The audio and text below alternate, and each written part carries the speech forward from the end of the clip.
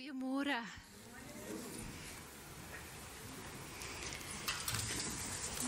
Wie is opgewonde om die woord van die Here te hoor vanoggend?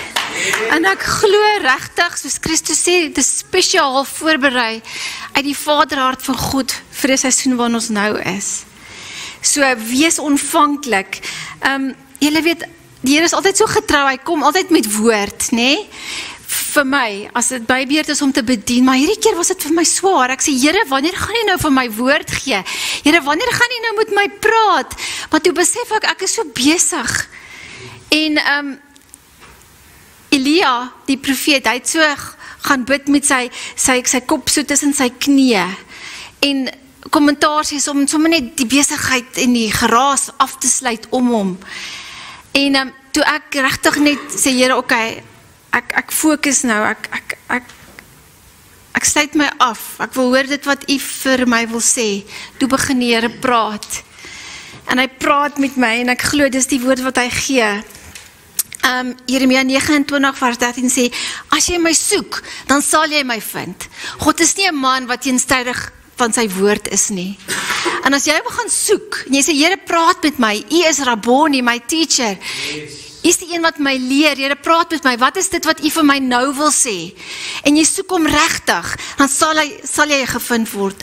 Jy sal hom kry, hy sal met jou praat, want hy kan nie teenstrydig sy woord wees nie. En toe ek nou so stil word en ek is voor Here, toe vind ek hy sê, go further. Gaan verder. En dis ook die tema van my boodskap vandag. En ek wil vir jou sê, ek ervaar in my gees, die Here sê, tell them to go further. Ek wil hê julle nou verder gaan. In Hebreëus is die woord kedem, né? Dit beteken to advance, to go forward, to move ahead, to remove obstacles. En ek dink dadelik aan die teksvers in Hebreërs 12 vers 1 tot 3 wat sê, laat ons elke las afgooi, ook die sonde wat ons so maklik verstrik, let us throw away every weight that hinders us, nee, en ek voel Here sê, al moet, kyk bietjie, jy soek, gaan kyk wat gaan jou lewe aan, is daar nie dalk struikelblokke wat jy uit die pad uit moet verwyder, sodat jy kan verder gaan nou nie, dis nou tyd, gaan verder, jy moet advance, jy moet nou vorentoe gaan, dus, ek sê vanoggend, boontoe en vorentoe, nee, go forward, kos bid, en dan gaan laat ons oopmaak by Exodus 3, Here Jesus, ek bid dat deur U Gees, met elkeen hier sal praat, Here Jesus, soos net U kan, Here Jesus, U Heilige Gees doen die oortuigingswerk, U is die een wat moet oortuig, Here, ek bid dat elke een sy ore sal oop wees, en sy hart ontvanklik sal wees, Here, en dat U hulle sal uitdaag, soos net U kan, in Jesus naam, Amen. Ek wil graag hê, as jy jou Bybel het, maak ook by Exodus 3, dis goed as jy jou eie Bybel oopmaak, want ons kan nie alles op die skerm gooi nie, dan kan jy volg, en dan kan jy sien wat ons praat, dan kan jy sien, is werklik die woord van God, ons vertel nie vir jou goed, wat nie die waarheid is nie, die woord is die weg, die waarheid in die lewe, wat in die woord staan is die waarheid, nee, so, Exodus 3, en die opskrif daarso is, the calling of Moses, die roeping van Moses, luister mooi, Moses se roeping. En ek gaan net met julle dit deurlees, en dan wil ek vir julle wys, wat sê die Here vir my, en wat wys die Here vir my, en hoe is ek so uitgedaag, nee, en dit sê, en Moses het die klein vee opgepas van sy skoonvader Jethro, die priester van Midian, en toe hy die klein vee ver in die woestyn ingedryf het, kom hy by die berg van God Horeb. Daarop verskyn die engel van die Here aan hom in 'n vuurvlam uit 'n doringbos. En toe hy weer sien, brand die doringbos in die vuur, maar die doringbos word nie verteer nie. En Moses sê, laat ek tog nader gaan, en dat ek hierdie verskynsel kan kyk, waarop die doringbos nie verbrand nie. Toe sê die Here dat hy nuuskierig nader kom, en toe roep God na hom uit die doringbos en sê, Moses, Moses. En Moses antwoord, hier is ek. En hy sê, moenie nog nader kom, jy trek jou skoene uit, want die plek waarop jy staan is heilige grond. En verder sê hy, ek is die God van jou vader, die God van Abraham, ek is die God van Isak, en ek is die God van Jakob. En vers 7 sê, en die Here sê vir hom, ek het duidelik gesien die ellende van my volk, wat in Egipte is. Ek het hulle weenklaag gehoor, en ek ken hulle smarte. Dit sê so mooi in die Engelse vertaling, I've heard the cry of my people. En ek wil vir julle sê, soos Christus net nou gesê het, hy hoor as ons hom roep. Hy hoor tot ons versigtinge, as jy sê, ag Here, help my tog. Ag Here, tot daai versigtinge oor God, nê. En wat my so opgeval het is, maar Moses het ver in die woestyn gegaan, nog verder het hy die kleinvee ingevat. Tot waar? Tot by die berg, Horeb, God se berg. Dit sê, the mountain of God. En in die Bybelse tyd was die berg, dit is dieselfde berg waar God se gees neergedaal het soos rook en soos 'n wolk, nee, en dis dieselfde berg waar Moses die 10 gebooie ontvang het. En in die Bybelse tyd word die berg baie keer in God se teenwoordigheid gelyk gestel, nee. Ek dink aan die teks wat sê, who can rise to the mount of the Lord, those who have clean hands and a pure heart. Maar gelukkig vandag, nee, die voorhang sal geskeer en ons het direk toegang tot die allerheiligste. Maar die berg van God is versinne beeld sy teenwoordigheid, his presence, where his presence falls down. En Moses het ver gegaan, hy het verder gegaan, hy het tot by die berg Horeb gegaan. En daar het hy ontmoeting gehad met God, wat in 'n brandende bos aan hom verskyn het. En hy het nog nader gegaan, want hy sien maar, tot God wil sê, luister, hierdie is heilige grond, trek uit jou skoene. En God maak sy roeping aan Moses openbaar.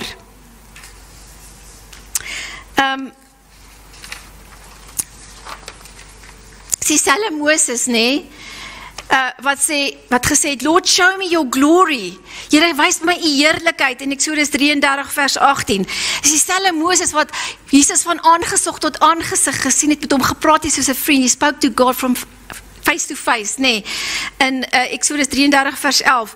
En Moses het verder gegaan. Sê gou, verder. En hy het dinge van Jesus beleef. En as ons kyk in Eksodus 4, as jy net die volgende hoofstuk nou kyk, nee, het Jesus hom toe geroep, hy het gesê, I've heard the cry of my people. Jy moet die Israeliete gaan uitlei. En is daar waar God sy roeping aan Moses bekend gemaak het, in sy teenwoordigheid. Dis daar waar God vir Moses gesê het, wat God wil hê Moses moet doen. En hy het Moses gebruik net soos hy is. Eksodus 4 vers 10 sê, Moses was slow of speech. Dis daar waar Jesus sê, maar ek wil jou gebruik, net soos jy is. Met jou tekortkominge, met dit wat jy het Moses gesê, jy het jou staf. Eksodus 4 vers 2.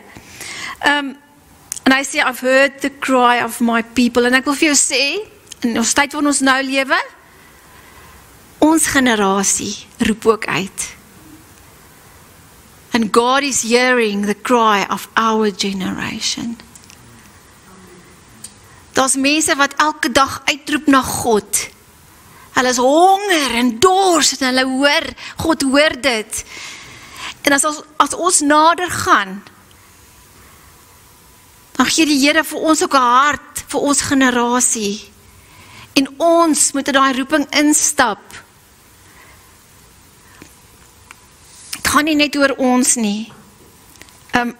God is found by seekers, nee, Jeremia 29 vers 13. Wat my so opgeval het, is hy het gesê, ek is die God van Abraham, van Isak en Jakob. En julle weet, Jakob was tweede gebore, sy boetie Esau was mos eerste gebore, en hy het aan Esau se haak vasgehou. En Jakob beteken to follow, to be behind, to assail, verwarring. Dis wat Jakob beteken, maar God sê, ek is die God van Abraham, Isak en Jakob se naam het later verander na Israel. Nee, toe hy met die engel van die Here gestoei het, gesê, Lord, bless me, I will not let you go unless you bless me, en toe verander sy naam ons na Israel. En weet julle wat beteken Israel? Israel beteken triumphant with God, prince that has power with God. Nou hoekom noem God nie dadelik al hierso, ek is die God van Abraham, Isak en Israel nie? Hoekom sê hy Jakob? Want hy het toch planne van voorspoed vir ons, hy het toch geweet sy naam gaan Israel word laterhand, maar hy hou aan, op verskeie plekke sê ek is die God van Abraham, Isak en Jakob. En weet julle wat so treffend is? Hy het bedoel het moet wees Jakob, want hy is ook die God in die proses. Nee, while he's still in process, en hy is ook my God, en ek was so gebless, hy is die God van Abraham, Isak en Marie. Marie in wording, Marie in proses. Ek hoef nie perfect te wees voor God my God is nie. En David sê op verskeie plekke, oh God, you are my God. Early in the morning I will seek you. En hy is ook jou God. Hy is die God van die proses, nee? Hy sê, hy sê God van die, hy sê al van jou Omega, hy sê begin in die einde, hy maak klaar, hy sê, God will finish the work that he started in you. Nee, maar partykeer dan wil ons so gauw uittree in die proses, as die ding werk nie vir ons nie, maar God doen nie, God loop verder in die proses, nee, hy gee nie moed op nie, die woord van God soos in Mattheus 5 vers 41 is, if anyone, as iemand met jou 1 myl afdoen, moet jy 2 myl met hom loop, nee, dis wat God se woord vir ons sê, ons moet bietjie verder gaan, want hy gaan verder met ons. Hy gee nie moed op in die proses nie, hy is steeds my God, hy is die God van Abraham, Isak en Jakob, en ons kan verder gaan, ons kan maar ook bietjie verder gaan om hom te gehoorsaam. Ek lees hierdie teksvers in Deuteronomium en hy begin eintlik so, hy sê, julle moet julle God lief hê met julle hele hart, met julle hele siel, met julle hele verstand. Maar dan gaan hy verder en hy sê, as julle my gehoorsaam is, dan sal ek vir julle reën gee in elke seisoen. En ek besef dat oor, ons gaan deur seisoene. En Monica, julle gaan nou in 'n nuwe seisoen waar julle babiekie, julle was in 'n seisoen waar julle in die huwelik getree het. En dan gaan julle in 'n seisoen waar julle babiekies kry. En ons almal gaan deur seisoene en hy sê as jy my gehoorsaam is, I will send rain in every season. En ek sê ja, Here, ek het ook reën nodig in hierdie seisoen. Hy sê as jy my gehoorsaam sal wees, sal ek reën stuur in elke seisoen. Ons moet verder gaan om God te gehoorsaam.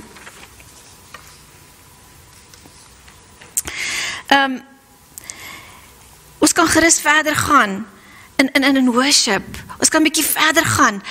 Miskien druk die Here op jou hart om te vas. En ek wil bietjie daaroor praat. En ek wil nie veel daaroor sê nie, maar as jy meer inligting soek oor vas, dan sal ek vir jou dinge aanstuur, inligting aanstuur.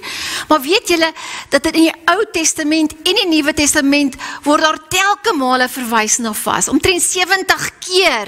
En Jesus self sê in Matteus 6 vers 17 tot 18, as julle vas, moet julle so en so maak. Nie as julle gelei voel en as julle eendag, asof dit 'n gebruik moet wees. Julle weet in elke geloof, bykans elke geloof is dit gebruiklik om te vas, maar as ons die onderwerp oproep in die kerk, as dit half so, dit is 'n bietjie rof vir my, ek kan nie dit doen nie, jy weet.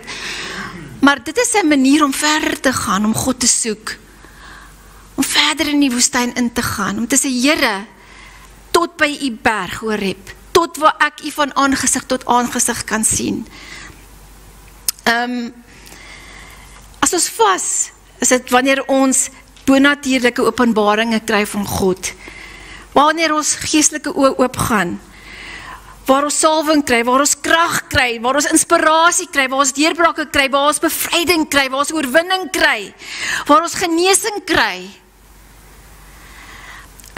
As jy regtig dieper ingaan oor vas, dan sal julle agterkom, nee, en weet julle wat, dit hou ook ongelooflike gesondheidsvoordele vir jou in. Daar's 'n groot buzz nou oor intermittent fasting en daai goeters, nee, want dit het eintlik geweldige gesondheidsvoordele vir jou om te vas ook. En hoe meer ek hierdie goed lees en luister, dink ek, maar Here, U het dit in elk geval geweet. You knew it's gonna be good for me to fast. U het geweet van die begin af, het is vir my goed, vir my gesondheid ook om te vas, nee. Vas is 'n manier om te sê, Here, ek gaan nou 'n bietjie verder. Ek honger en dors na U, Here. Ek gaan verder. En hierdie gedeelte het my so aangeraak en ek wil graag nog 'n gedeelte met julle deurgaan. En dit is in Lukas 11. En jy kan jou Bybel daar oopmaak. Want ons kan nie alles op die bord sit nie, dan is die skrif so klein, dan kan jy niks sien nie. So maak asseblief jou Bybel oop en bring jou Bybel. En as jy weer kom, maak oop. En as ons daar lees, dan maak jy oop in jou Engelse Bybel. En dan kan jy saam met my sien. En jy jou highlighter en aantekeninge maak. En hierdie gedeelte gaan oor gebed. En die gedeelte net voor dit, vra die disippels, Here, hoe moet ons bid? En Jesus leer hulle, en hy leer vir hulle die Onse Vader, nee. En julle het al baie prediking gehoor oor die Onse Vader, maar net daarna is dit die gelykenis van die onbeskaamde vriend. En ek wil 'n bietjie graag daar stil staan, maar dit gaan, die hele gebed, die hele gedeelte gaan oor gebed, om God te soek. So, die fokus hier is op gebed, nee. Dit sê, vers 5, en hy het vir hulle gesê, terwyl hy nou vir hulle leer oor gebed, wie van julle sal 'n vriend hê, en sal middernag na hom gaan, en vir hom sê, vriend, leen my 3 brode, want 'n vriend van my het van 'n reis by my aangekom, en ek het niks om aan hom voor te sit nie. En die van binnekant sal antwoord en sê, moenie my lastig val nie, die deur is al gesluit, en my kinders is al saam met my in die bed. Ek kan nie opstaan om vir jou te gee nie. Ek sê vir julle, al sou hy ook nie opstaan en vir hom gee, omdat hy sy vriend is nie, sal hy tog terwille van sy onbeskaamdheid opstaan en hom gee soveel as wat hy nodig het. En ek sê vir julle, bid en vir julle sal gegee word. Soek en julle sal vind. Klop en vir julle sal oopgemaak word. Want elkeen wat bid ontvang en hy wat soek vind en vir hom wat klop sal oopgemaak word. En vir watter vader onder julle sal sy seun brood vra en hy sal vir hom 'n klip gee of 'n vis en hy sal in plaas daarvan vir hom 'n slang gee of 'n eier, 'n skorpioen. En julle weet, dit begin so, hy sê in die middernag. En in die Bybel is die middernag die teken van die eindtyd, die tyd wanneer Jesus kom, want met die 10 maagde in Matteus 25 het die bruidegom in die middernag teruggekom en die helfte van hulle was nie gereed nie, nee. En hy het hulle weggejaag, hy het gesê, ek ken julle nie. And I say, therefore keep watch, because you do not know when I'm going to come back. So die middernaguur in die Bybel is baie versinne beeld met die koms van die Here. En hy sê, ons moet wees soos 'n daai vriend wat in die middernag kom en aan die deur klop. Sê, gee my brood, gee my 3 brode, want my vriend het by my aangekom en ek het brood nodig. En onthou, hierdie gaan oor gebed eintlik. En hy sê, as die vriend nie vir hom wil gee nie, sal die vriend vir hom tog gee, omdat hy nie ophou nie, omdat hy so onbeskaamd is. En so persistent is, sal die vriend vir hom op die ou en 'n brood gee. En hy sê, so moet julle bid. Want wie klop, sal ontvang, nee. En ek wil vir julle sê, dit moet die stans en die posisie wees van die gemeente op hierdie stadium. Ons moet aan daai deur klop. Sê, Here, in hierdie tyd, in hierdie uur waar ons lewe, ons soek brood. Julle weet, hy sê verder in sy woord, hy is die brood van die lewe, Johannes 6 vers 35, en wie sy brood eet, sal nooit honger kry nie. En so moet ons wees, ons posisie, ons stans moet wees. Weet julle, ek het 'n visie gesien, van hoe ek aan die deur klop en sê, en ek wil jy met jou so sien, aan die deur klop, Lord, I need your bread. I need your bread. I need bread. I need 3 loaves, Jesus. I need your bread. I need your bread. Lord, I need your bread. I'm desperate for you. Dit moet ons tans wees. In hierdie uur. Want dan sal ek nie honger kry nie. Maar weet jy, die woord van God sê so mooi. Net daarvoor hy sê, gee my vandag my daaglikse brood. Maar hier sê hy 3 brode, vir wie? Vir wie? Hy sê, want dan het 'n vriend by my aangekom. Vir my medemens ook genoeg. Nie net vir my nie. Vir my generasie, vir my nageslag, vir die wat om my is, wat honger is, moet my beker so vol wees, dat ek kan sê, ek kan vir jou ook van hierdie lewende brood gee. Genoeg. Nie net vir my nie, nie net my daaglikse broodjie nie. Ek soek 3 brode. Hoor jy wat die woord van die Here vir jou sê? Moet verder gaan. Ek moet net sê, okay, kry nie niks woord nie, okay. Ek moet sê, my stans moet wees. Lord, I need bread. I need your bread. Now, I'm hungry for your bread. I need 3 loaves. Hoor julle? Ons moet verder gaan. As jy my brood eet, jy nooit honger kry nie. Ook genoeg vir ons generasie. We need to go further.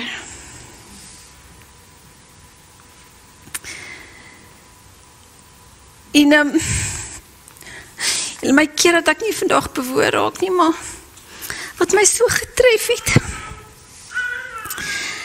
Ek lees in Matteus 26 vers 39 hierdie stukkie, en hierdie een sinsnede vang my. Dit sê, dis in die tuin van Getsemane toe Jesus voor sy kruisiging, nee, hy sê, going a little further, he fell with his face to the ground and prayed, my Father, if it's possible, may this cup be taken from me. Toe ek het lees, toe besef ek, maar Jesus, hy het verder gegaan. Hy het vir sy disippels gesê, in Matteus 26 vers 40, kan jy nie net 1 uur saam met my wakker bly nie? But Jesus went further. Hy het verder gegaan.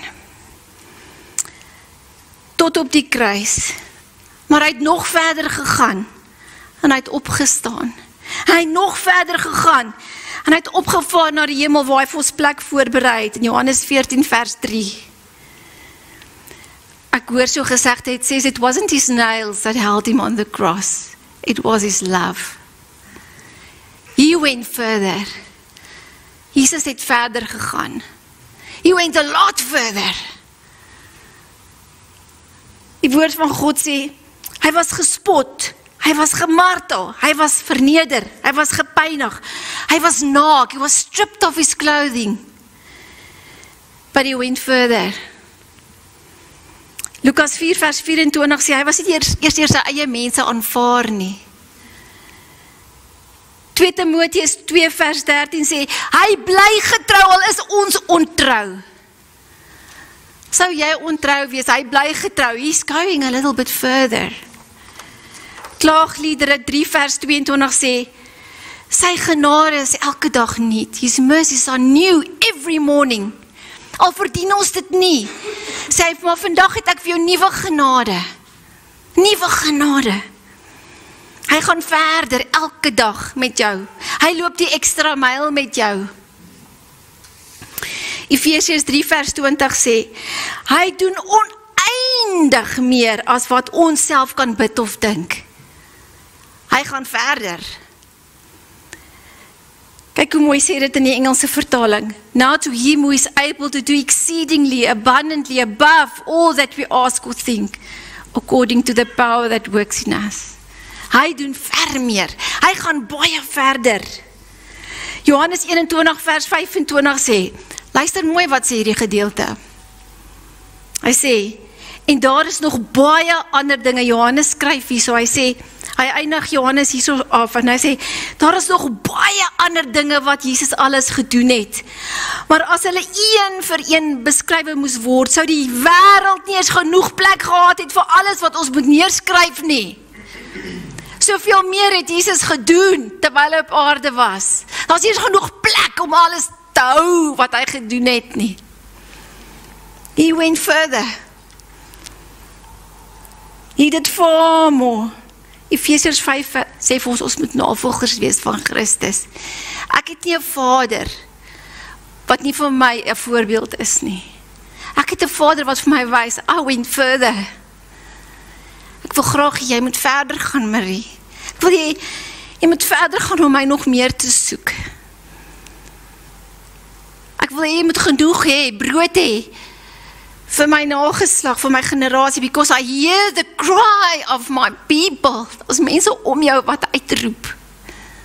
God sê, ek hoor hulle uitroep, ek hoor hulle uitroepe.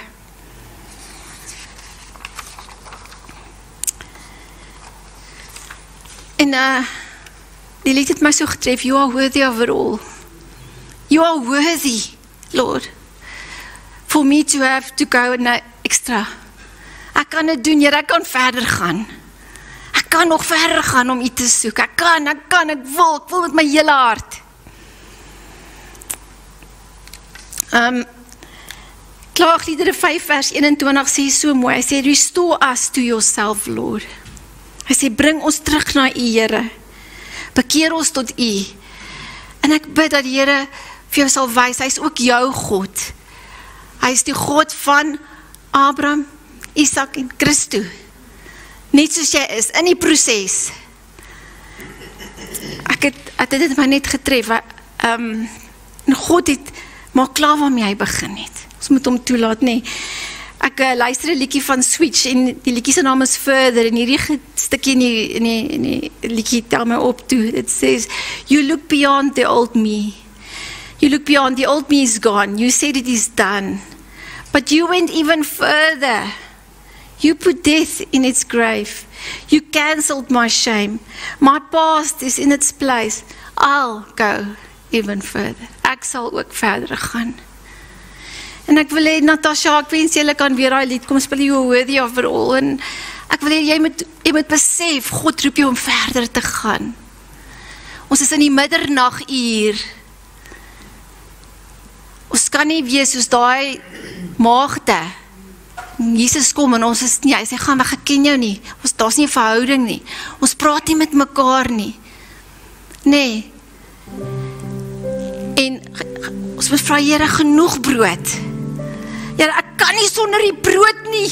It sustains me from day to day. It's what I need. It's what I live by, but I need more. I need more. Ek het 3 brode nodig, net by daaglikse broodjie nie. Dit moet die stans wees van ons as kinders van die Here. Honger en dors na meer van hom. En desperaat. Ons moet verder gaan in Jesus naam. Kom ons maak ons oop en ons bid net. Here Jesus, thank you for your word. Here, ek bid dat U die woord sal verder vat. En dat U tot die harte sal praat. Here, ek bid nou dat U so honger in elke hart sal bewerkstellig. Here Jesus, dat hulle U sal soek. Here, U word gevind. You are found by seekers, Lord. Dat hulle U sal vind, Here Jesus, genoeg brood. Vir die mense om hulle ook, in Jesus naam. Kom ons sing net so 'n bietjie, net so waar jy sit. En ons gee net die Here loof, want hy is waardig. He went all the way. Hy sê selfs, He went all the way with you. Ek prys die Here, het nie met my moet opgegee nie. He went all the way. He's still doing it. Kom ons sit net saggies. Prys die Here.